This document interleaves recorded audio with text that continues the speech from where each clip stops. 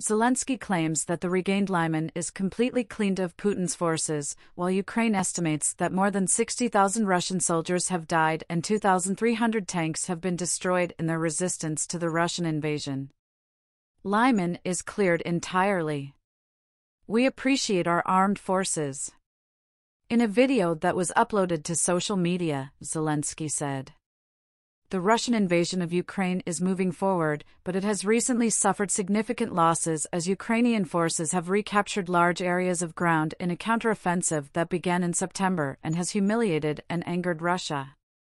Following Russia's forced withdrawal of troops from the strategically significant Lyman, which it had been using as a transportation and logistics hub, on Saturday after Ukrainian forces encircled the city in a counteroffensive that embarrassed the Kremlin, Russian President Vladimir Putin came under scathing criticism from his own side.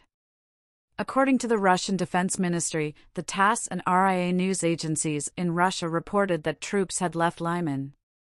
The Ukrainian flag is already in Lyman.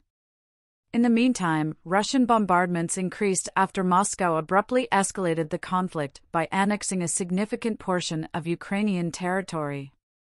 According to court records posted online, Russia's constitutional court recognized four Moscow-occupied regions of Ukraine as having been annexed legally by President Vladimir Putin through treaties.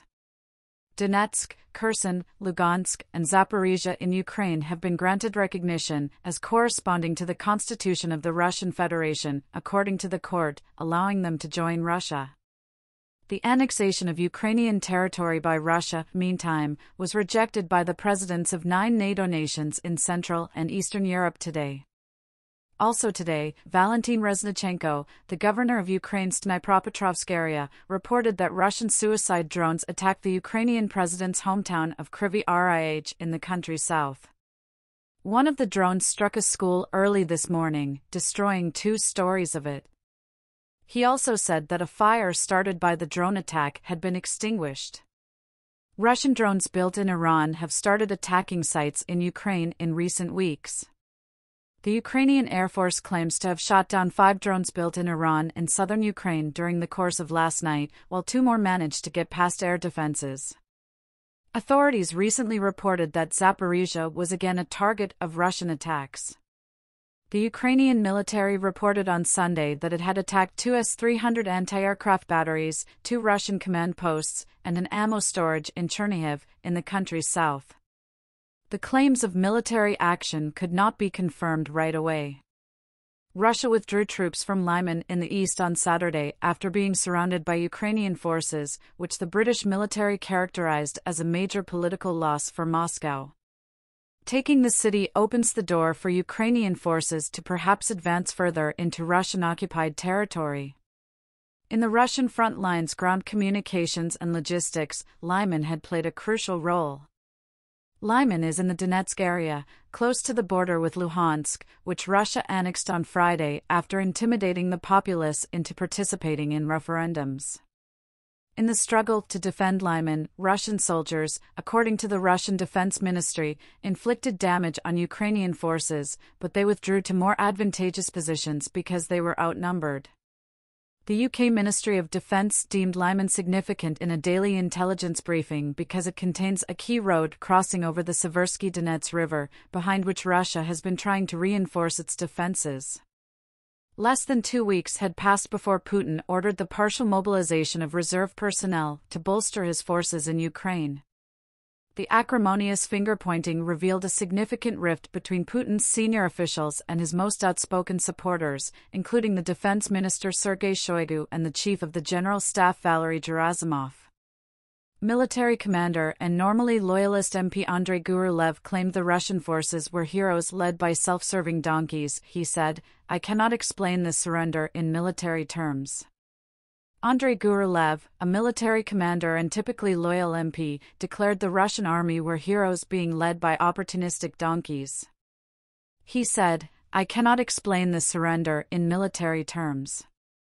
The issue is a system of deception that propagates positive information when the situation is negative. This corruption is a top-down phenomenon.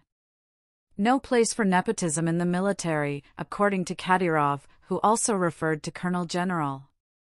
In a weird monologue lasting 40 minutes, Putin made references to colonialism and Satanism while arguing that the region would remain a part of Russia forever.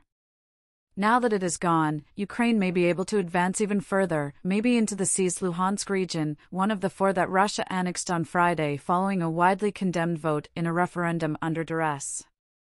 Lyman is significant because it is the next step towards releasing the Ukrainian Donbass. Serhiy Cherevadii, a spokesman for Ukraine's Eastern Army, said, "It is a chance to advance farther to Kreminna and Severodonetsk, and it is psychologically extremely essential." It does so as Ukraine this week revealed its intention to apply for membership in NATO through an expedited process.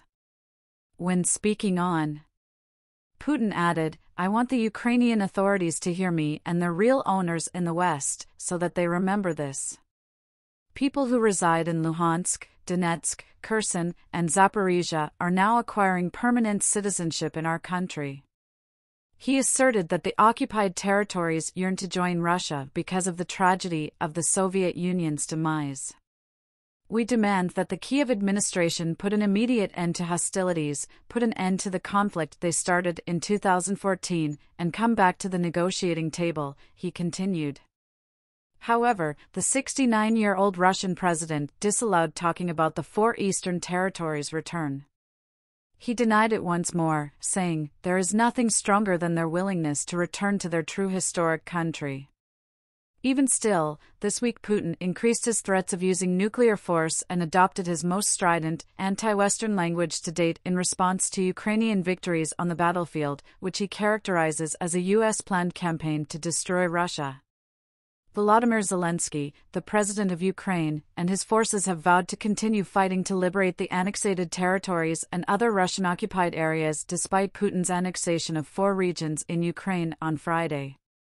Lyman, a city in eastern Ukraine that has been annexed by Russia, was being defended by about 5,000 Russian troops on Saturday, according to Ukrainian officials.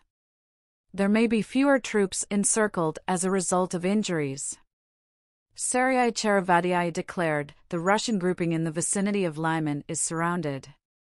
Colonel General Alexander Lapin, the officer in charge of Lyman, came under scathing attack from Kadyrov, who referred to him as a mediocrity.